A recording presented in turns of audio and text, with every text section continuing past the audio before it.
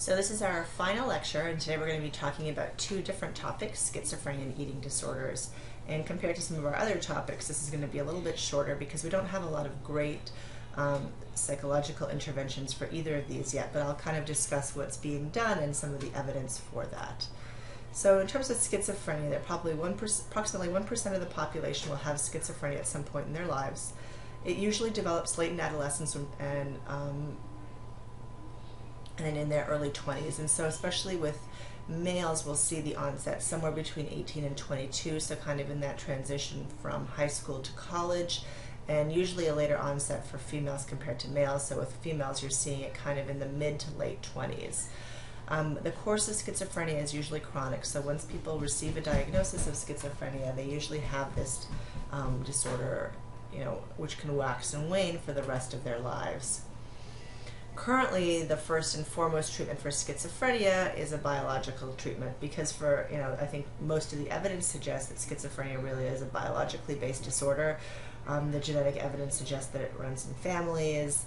We've done a lot of, brain scans. They've done, neurotransmitter stuff, and we do know that there's a biological component to it. There are different classes of medications. There are low potency and high potency. The low potency are the Thorazine and the Mellaril, so those are kind of some of the older school ones. High potency is Haldol, which is more effective at reducing symptoms, but it's also more likely to cause extrapyramidal side effects, so that's kind of like what you've maybe heard of as the Haldol shuffle, where people walk kind of, dragging their feet. They also have the tongues that stick out of their mouths. Those of you who watch the terrorist show, I always want to call it Homefront, but it's with Carrie. Forgive me, I have dysnomia. I'm very poor at remembering names. But it's the show that's been very popular lately. Anyway, once she was medicated, you saw her in the psychiatric facility sticking out her tongue. That's an extrapyramidal side effect. Homeland, I believe, is the show. Forgive me. The newer ones are the atypicals like Clozaril, Risperidol, and they are risperidone. They have fewer motor side effects, and so you're not seeing these extrapyramidal side effects, and they're very effective at reducing the positive symptoms of schizophrenia. None of these medications are so good at reducing the negative effects. And as with everything, there are limitations of medication. They're a treatment and not a cure, and so they help, get a person stabilized, but they don't get rid of the schizophrenia. The people will always have schizophrenia. About 55% of people will relapse, meaning that they will return their symptoms if they go off their medications. The meds, as I mentioned, are better at reducing the positive symptoms, but are less effective for those with negative symptoms. About 10% of people are not helped at all by meds. There are side effects even with the newer medications, such as weight gain, lethargy, increased levels of sleepiness, and about 80% of people, whether they're on the medications, if they're on medications, will relapse after about 5 years. So that's something that's really important to know, and when you're working with clients with schizophrenia, to understand that that's kind of the course of the disorder. There will be waxing and waning in terms of the symptom presentation, and that there'll be different levels of effectiveness to the medications, and you'll often see that people will change medications frequently because one stops working. So some of the side effects of medication, and these are important as a psychologist for you to know about if you're working with this population, is that your patients may be experiencing them, and you want to know what's realistic and what might be, some kind of a somatosensory hallucination, for example. But some of the things that you may see are dry mouth, sedation, blurred vision, constipation, weight gain, the extrapyramidal side effects like slow, awkward motor movement, activities, or tremors. The serious things are the tardive dyskinesia, where you show the involuntary movements of the lips, mouth, tongue, and face. These are very hard to reverse once you get them, and so about 20% of people will get these, especially with some of the longer antipsychotic medications, and especially people have used them for longer periods of time. So you have to keep in mind that your clients may be dealing with some of these issues, and they're difficult to deal with. I mean, who of us would like to have involuntary lip movements or be, having difficulty with our bowel movements, etc. And so these are very realistic concerns that are associated with the long-term use of these medications. And so you have to be empathetic and help them overcome some of these issues whenever possible. So in schizophrenia, CBT is kind of an adjunctive treatment which aims to increase an individual's understanding of psychotic disorders, develop coping strategies for persistent symptoms, and foster self-belief and motivate clients to regulate their own behavior. So we are not seeking to cure schizophrenia with CBT, but what we're helping them do is to maintain themselves in the best possible state that they can, so they can live as much, a normal life as possible for them. And much of this is, associated with medication maintenance. So the treatment goals of CBT, using again the techniques that we've already discussed, are to reduce the distress and disability caused by the symptoms of schizophrenia. So for example, if they have paranoid delusions, to help them do some reality testing, cognitive distortions, etc. Pros and cons of believing certain things. And oftentimes with schizophrenia, some of these delusions are going to be very strongly entrenched. So even if you can get them to doubt it a little bit so that they don't become kind of overwhelming for them, they can improve the quality of their lives. You want to improve understanding and self-management. So understanding of their disorder. Many times people with schizophrenia don't have insight into their own mental illness, and so helping them acknowledge that they have this illness and understanding the ramifications of it on their lives, and that medication is an important part of maintaining a good quality of life, and helping them manage themselves in terms of minimizing stress and preventing relapse as much as possible.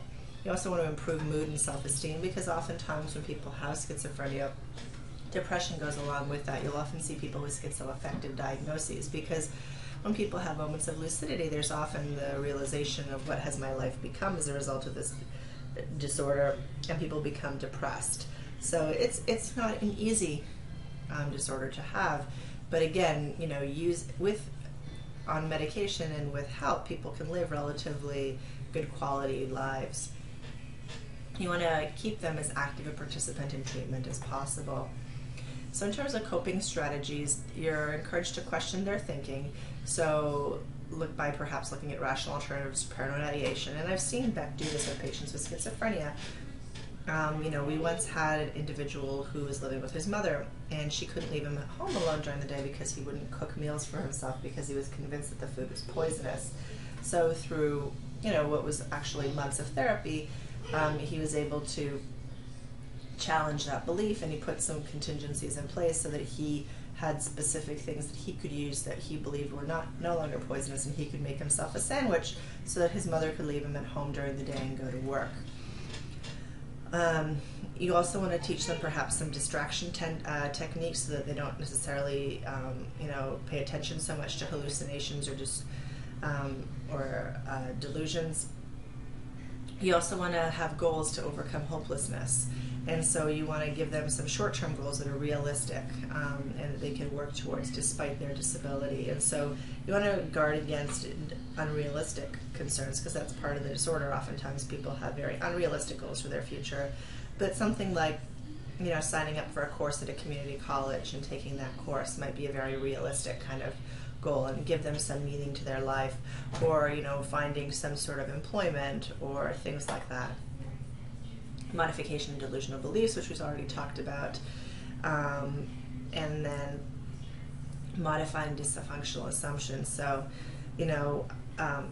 just by using Socratic questioning, question some of these entrenched beliefs that the individual has that are part of their disorder, and also the fact that they may have been told they have certain limitations because of their disorder. And so you want to challenge those with Socratic questioning, because, in many cases, people with schizophrenia can maintain, jobs, and working with them to help support them through this process.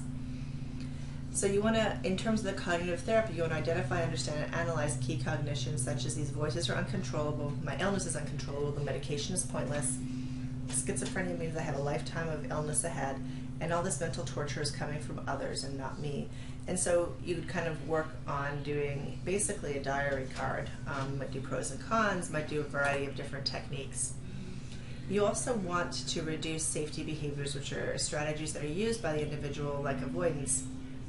But instead actually seek to, prevent them from confronting some of their delusional beliefs. So if they feel like people are using X-rays to get through their windows, and then they put, tinfoil all over their windows, they are then protecting themselves from being exposed to the X-rays. So if we were having them actually be exposed to these x-rays by not having tinfoil on their windows and nothing happened, this would somewhat challenge their belief. It doesn't necessarily always work in a logical way like this with patients with schizophrenia. They may come up with some other delusional explanation for it. But again, slowly you're chipping away at this.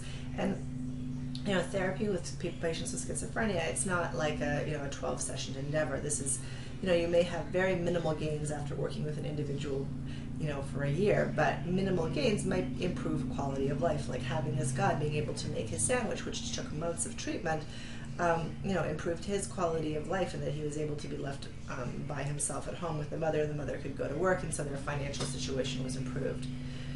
You want to engender self-control and empowerment whenever possible, because oftentimes when somebody gets involved with the system, they lose a lot of that, so you want to give them power and control over certain decisions in your life, which improves their mood. And you want to give them, the opportunity to find out there are some things in their life that they can do to help. And not everything about their disorder is uncontrollable. You also want to focus on social and family contacts in terms of minimizing the stress and providing a supportive environment. So in controlled trials, CBT has been shown to have some effect in schizophrenia, even in people who previously did not respond to medications, and there are no physical side effects, and it's obviously a useful treatment alongside medication therapy. And it might be particularly useful for people who don't comply with their medication regime, or for people for whom drugs are not effective. And I think it's a very useful adjunctive treatment. A lot of work in terms of working with individuals with schizophrenia is done in family treatment, where families do exist. There's always that theory of the schizophrenic mother who causes the schizophrenia in her child, which we obviously know is fake and which is untrue and very harmful. However, we do know that patients with schizophrenia tend to have relapses in stressful situations, and oftentimes it's very difficult for a family to understand schizophrenia, the behavior of the individual with schizophrenia, and how that affects the family dynamic. And so family therapy involves factual education about the disease, about medications, the side effects of these medications, helping the family identify warning signs of a relapse so that they can make sure they can get them to the psychiatrist or hospitalized when necessary. We want to decrease expressed emotion. Expressed emotion is kind of the anger and a lot of yelling, because we know that leads to relapse. And we want to increase support for the patient whenever possible. You want to reduce the emotional stress and burden on relatives, because we know that caring for somebody in general is very stressful, and especially somebody with a mental illness, because people don't usually understand, and the person is very unpredictable. And there's a lot of blame on the person. If somebody has cancer, you can't really blame the person, but with mental illness, we tend to blame the person that they somehow caused this on themselves. So you want to help the relatives with their own ability to anticipate and solve problems for the individual, and reduce their anger and guilt by improving communication and problem-solving skills. So family therapy has been found to reduce relapse more than being on meds alone. Another thing that we can use is skills training. Also skills training, which involves life skills, social skills, and vocational skills. I don't know why this is doing this, so forgive me, but it's an interesting show. So you can do this in group or individual in terms of managing money, organizing and running a home, domestic skills, and personal self-care. Because of the onset of the illness being so young, many times these skills are not developed, or even if they are developed, people through the course of their illness lose these skills, so it's often good to teach individuals who have schizophrenia. Some of these techniques can be very helpful. And it's distinct but often paired with social skills training. And so it can either be done by a healthcare professional or nurses or occupational therapists. Social skills training are strategies aimed at enhancing social performance and reducing distress and difficulties experienced by people with schizophrenia. So oftentimes, they lose their friends that they had prior to the onset of schizophrenia, and it's often hard to make new friends, especially friends who don't have severe or persistent mental illness.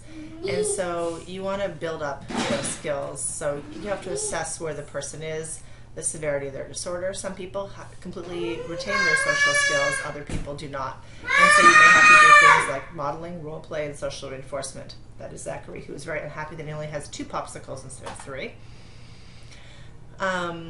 Vocational skills involve kind of pre-vocational training. Sorry, baby emergency. So pre-vocational training is that which the person is supported in some form of sheltered work before entering the real work employment. And so many times a lot of day programs have some sort of sheltered employment whereby there are different expectations and people have the ability to learn in an environment that is supportive and they get paid kind of a minimum wage while they learn. And supported employment attempts to help people in real-world employment, so they're actually maintaining competitive jobs, but they have individuals who are helping them and working with them. Usually this is known to the employer. Sometimes it could be behind the scenes where the employer doesn't know if the person doesn't want to reveal that they'd have a persistent mental illness. So just in terms of outcome, so this is the outcome is the percentage of individuals with a major relapse after 2 years. So people who just took medication and support or education, over 60% relapse. People who took drugs and medication, say drugs, we mean medication here, and social skills training, there's a 35% relapse rate. And drugs and family stress management, you're looking at closer to 40%. So you can see that doing these types of things really impacts the number of people that are having serious relapse. So it's definitely well worth it because you're improving quality of life for the individual and their families. Cognitive remediation is actually a kind of a cool thing. Those of you who work with people with traumatic brain injuries may have already done this, but this is basically going on the assumption that people with schizophrenia have brain deficits, and then retraining some of those areas of the brain can help them with their everyday functioning. It's kind of like those of you who do like Sudoku and those kinds of word mind puzzles in order to keep your mind active. Is kind of the same theory. So it's a kind of intensive therapy that can help people with schizophrenia cope better with everyday life.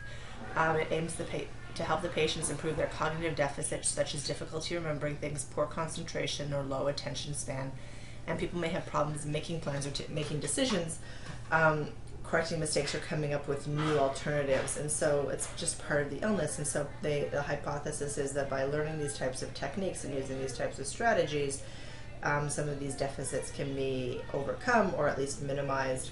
So just to give you an example, I worked in a cognitive remediation program when I was an intern at a psychiatric hospital, and it would involve things like using computer-based tasks to improve memory, using games such as Hangman, doing some stuff like with ADLs, like you're going to a grocery store, this is how much money you have, how much change do you get back, so kind of that here and there, because oftentimes, especially for institutionalized individuals, a lot of those skills we're not utilized on a daily basis, and we know the brain is a muscle like anything else, and if we're not using it, it kind of goes to mush.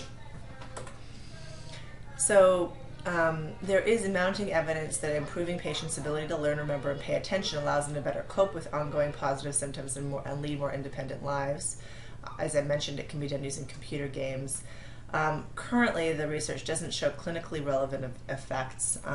However, they're still working on it. Those of you who are looking for internships, this is part of the New York State the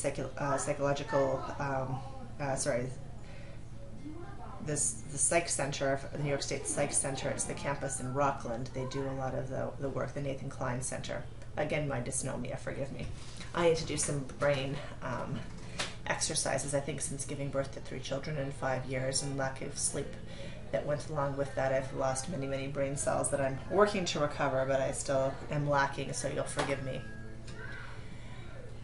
Assertive community treatment is otherwise known as ACT. This is where patients are diverted to the care of a community-based multidisciplinary team. So these are patients who are identified as high service utilizers, so they're frequently in and out of emergency departments and inpatient hospitalizations. And it's been determined that it would be more cost beneficial to put them in a more kind of one-on-one community-based service of care. So they're assigned a team, they have low case loads. And then members of the team carry very small caseloads, so we're looking at kind of 4 to 7 cases per individual, which they see frequently in their own homes with 24-hour coverage. So instead of the individual going out to seek services, which we know doesn't work necessarily that well with people with persistent mental illness, these individuals, these caseworkers, will actually go to their house. And there's a full range of clientele they serve. It's not just individuals with schizophrenia, but it's people who generally have mental illness and who are high treatment utilizers, and they're often given subsidized apartments. They can participate in day programming. There's a whole host of services offered to them. Even medical care comes right to their doorstep, and they found this to be extremely effective in maintaining people in the community and decreasing, service utilization. So it's a very effective technique. A randomized controlled trial of assertive community therapy found that people using ACT were more likely to remain in contact with services and less likely to be admitted to hospital than those in standard care. They found that there was a 50% decrease in time spent in the hospital, which is a very significant benefit, both in terms of cost savings, but more importantly in terms of the quality of life of that individual. So as you can see, just to summarize, while we don't have cures for working with patients with schizophrenia just yet as psychologists, many of the things that we can do can significantly improve the course and quality of the life for individuals with schizophrenia. So I think it's well worth it that our services are very beneficial and can make a significant difference above and beyond just taking medication. So now shifting to eating disorders. This is a very challenging, especially when we talk about anorexia, host of disorders to treat. The positive symptoms like obesity, where people are overeating, or binge eating disorder, are easier to treat using our standard psychological techniques. Anorexia, for a host of reasons, is very treatment resistant, and there haven't been a lot of evidence-based treatments that have shown significant efficacy in working with individuals with anorexia. So the first disorder we're going to talk about is obesity, and though it's not a DSM disorder, it's obviously a public health concern. So the overall rate of obesity is 34.8% in the U.S., and the rates have risen significantly and they continue to grow. The rates for men and women surprisingly do not differ, as they do with many other things. And generally the rates of obesity increase with age up to the age of 64 and then decline. They're significantly higher among Black and Hispanic females than other individuals in the population. So one of the reasons above and beyond kind of the concerns of obesity as a psychological issue are the medical complications that go along with obesity, because there's increased risk for heart disease and stroke, certain forms of cancer, and diabetes. And these are very serious concerns, and while, as we're young, we often don't think about these things, you significantly decrease your life expectancy by, sometimes 20, 30 years because of heart disease and stroke. And diabetes, I've seen, working in an old age retirement home, I've seen people, in their 60s losing limbs, having, knee, hip replacement because there's so much wear and tear on their joints. Obesity also contributes to elevated cholesterol, hypertension, and physical inactivity.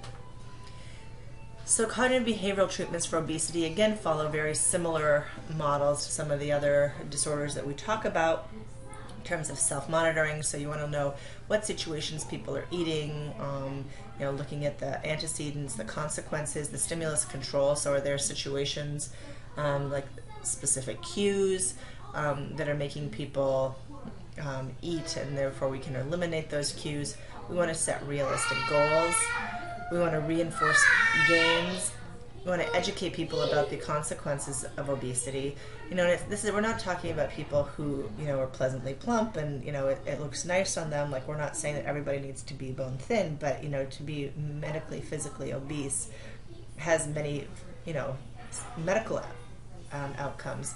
And they actually now insurance companies actually pay for gastric bypass surgery now because it's cheaper for them to do that than all the consequences of having the patient be overweight. Can do cognitive restructuring about beliefs about eating, nutritional education, because in some cases it's just, people not understanding what kind of foods they should and shouldn't eat. Working on exercising and preventing, relapse prevention. And again, you want to talk about this similar to when we discuss substance use as a journey or a process, and that, we don't want to abstain necessarily, but kind of eating in moderation, and that should always be the key. You don't want to give up food groups altogether. For example, if people like sweets and they are obese, it doesn't mean they can never eat sweets again, but they can't eat a lot. They have to eat, maybe a few bites, enough to just get the taste. So There's a lot of limitations in terms of research on eating disorders because we don't have our studies last long enough for patients to reach their goal weight. Because oftentimes we get funding for 6 months, for a few years, and in many cases, if you're thinking people need to lose on average 1 to 2 pounds a week, if they need to lose hundreds of pounds, this can take months or years. There are oftentimes inadequate comparison groups and inadequate follow-up as well. So some of the things we know about improving long-term weight loss includes better screening, longer programs, incentives for increasing adherence, so we can, in our system, our society, increase rewards for people to maintain weight loss, have social support, treatment matching, relapse prevention strategies, and integration of non-behavioral treatments such as mindfulness and things like that. People have introduced things such as mindful eating, so focusing on the here and now. Things as simple as decreasing plate size, because part of how much we eat is the perception of how much we eat. We're taught to eat what's served to us, but now what's being served to us are like oftentimes 3 and 4 times what we should be eating, the recommended serving sizes, so understanding what a serving size is. So moving on to anorexia nervosa, there are 2 types, the restricting and the binge eating purging type. The restricting type is what we're more familiar with. That person doesn't regularly engage in binging or purging, but they do restrict their intake of food, so they're eating very few calories a day, if anything at all. Oftentimes they'll drink water, coffee, and maybe eat things such as carrots. The binging purging type can be sometimes mistaken for bulimia, but these individuals tend to always be underweight, as people with bulimia tend to be average to above average weight. And they're still restricting, but if they do engage in some kind of a binge where they actually do consume food, they'll engage in purging behavior such as self-induced vomiting, misuse of laxatives, diuretics, or enemas. I don't know if you guys ever watched Beverly Hills 90210, but Kelly Taylor, the character played by Jen Garth, is a good example of a binging, purging type of anorexic, where she would, exercise for hours on end after eating any kind of food, and so to counteract any food that was going in. Anorexia is the 3rd most common chronic illness in adolescent women. It's estimated to occur in 0.5 to 3% of all teenagers. We're seeing an increase now in the number of males as well, because there's increased pressure in the male community to look a certain way. Also, in the homosexual community, the ideal body image is generally thinner, so we're seeing increases in anorexia in the gay community as well. It usually first occurs in adolescence, with peaks around 13 to 14 years of age, and then again at 17 to 18 years of age. Over the past 40 years, the incidence has been steady in teenagers, but it's increased 3-fold in young adult women. And a lot of people think that has a lot to do with the media and the perception of women in the media.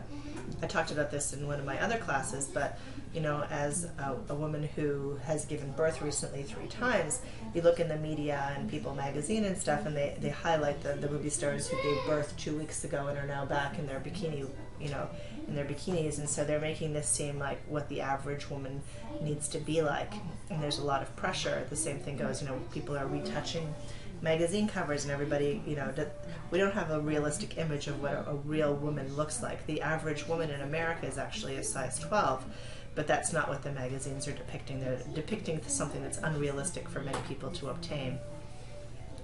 So in terms of treatment, the first step in the treatment of anorexia is to aid the client adapt to a more standardized eating pattern. And this often, depending on the course of the disease, is usually done inpatient. And sometimes this is done via force feeding or tube feeding, depending on the client. Some clients will refuse to ingest food, and so they have to be hooked up to, a tube and fed intravenously. A dietitian may intervene at this point to assist the affected person to adopt more healthy eating behaviors, and the goal is to help the client begin to adopt more normal eating patterns. Now this is very hard because this is like the greatest fear. What I found with patients with anorexia is they don't respond, especially initially, very well to cognitive therapy, because as a person goes into starvation mode, your brain isn't working in a logical manner anymore, and it's kind of like when people are just depressed, they only can focus on the negative. People who are anorexic are so food focused, and everything revolves around food, that they really can't see anything outside and beyond that. So it's only as they start to gain weight, usually very much against their will and much to their chagrin, that they're able to kind of engage in psychotherapy, and so they may have to be inpatient and gaining weight for a while. So this is often done against a person's will, and usually because they're underage, the parents can force this upon them as they're inpatient. So the goals of the treatment are to treat the medical complications that may have arisen. I mean, people can die from anorexia because of metabolite imbalances, return to normal eating patterns. What they find is that people with anorexia never quite return to normal eating patterns, but they do eat. And so while they'll, be probably thin and monitoring their food for the rest of their lives, they will maintain, a sustainable body weight. Provide guidance on nutrition and exercise, although oftentimes people are hyper aware of these issues, and they're just very distorted. And so you try to work on the distorted beliefs with CBT, although I feel like it's very challenging, and a person has to be ready to work on that. In the initial stages of treatment, people are not there yet, and they're not ready to make the changes. You want to educate the family about the disorder and help them in terms of providing support to their afflicted family member. And you also want to enhance self-esteem. So you want them to be more self-monitoring in terms of their eating and binging and purging and lack of eating behaviors, although these individuals are often very hyper-focused anyway, and many of them already do keep these types of food diaries and journals. Right now there is no conclusive evidence to support the efficacy of CBT, but in contrast, there's not a lot of evidence for anything else. So aside from strapping the person down and force feeding them, you do the best that you can in trying to kind of heal the individual and working through it. So CBT involves educating about the disorder, talking about things such as weight, calorie intake, changing health status, targeting the distorted thoughts, feelings, emotions, and you want to replace negative thoughts with positive ones, problem solving, alternate coping strategies. So again, the usual compilation of things that we do in CBT.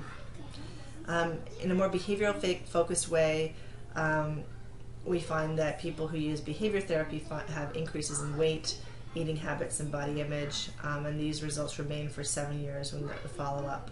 And most of the patients had improved significantly in that 7 years. IPT that we talked about, the interpersonal theory, actually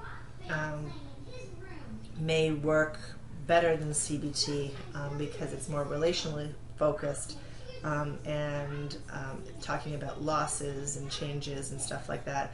And so a lot of the self-image stuff can be conceptualized using IPT. It's still not shown that this is necessarily the most effective strategy yet, but it might be something that you would consider if you were working with somebody with anorexia. Bulimia nervosa is when people consume large amounts of food in a small amount of time, generally less than 2 hours. It's probably before your time, but I remember this made-for-TV movie with Meredith Baxter Birney, who was the mom on Family Ties, which also may be before your time, so I'm dating myself. But she had bulimia, and I remember her going into the fridge and just shoveling food in her mouth, and just taking cake and shoveling it in. And while that might be an extreme, it is not. It's more than kind of having an entire bag of chips or an entire bag of M&Ms or eating a full pizza or half a cake, which we all do at time to time. But this is really kind of eating very quickly in a small amount of time and having that feeling of being out of control. The prevalence again ranges from 2.8 to 5.5% of the population. CBT is actually relatively effective for bulimia. Again, because it's more of a positive behavior, we can decrease its frequency. So we want to monitor the episodes of binging and purging so that we know what sets the person off, because their episodes of binging and purging are often are emotionally related. It's not necessarily related to food. So you want to then expose them to those situations and prevent them from engaging in the binging and purging. You also want to do any kind of stimulus control or environmental change, so things that trigger the individual, making sure that food is not in the house, binging food, that is. You want to teach them specific coping strategies to deal with those emotional situations, cognitive restructuring, counsel them on dietary issues. A lot of people are not aware, and this is why many times people with bulimia are actually overweight, that even by binging and purging soon afterwards, they're still consuming a significant amount of those calories that the body can absorb. So that's why oftentimes, even though they're doing this, they're not necessarily losing weight. After about 12 months of CBT, 29% had recovered, 48% remitted, but there was a high attrition rate, although you can see that the results are relatively significant. So moderators of treatment outcome, people with lower body weight or BMI have a harder time, people with low self-esteem have a harder time, people who binge more frequently have a harder time, and those who have more personality issues also have a harder time in terms of better outcome. Binge eating disorder, similar to anorexia nervosa, is when you have the binges but you don't have the purging. So these individuals are generally overweight when you see them, but they have the same binging type behaviors. They do it at least twice a week for a period of 6 months. It also causes them marked distress.